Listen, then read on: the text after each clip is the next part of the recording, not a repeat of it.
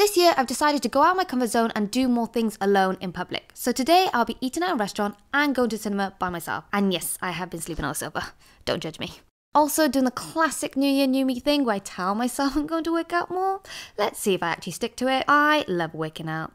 So much. Then I got dressed. I think this outfit's pretty cute. And did some last minute work. Apparently, this is what I look like when I'm watching footage on myself. You can literally see me cringing. This is me running for my life so I don't miss a tube. I made it, thank God.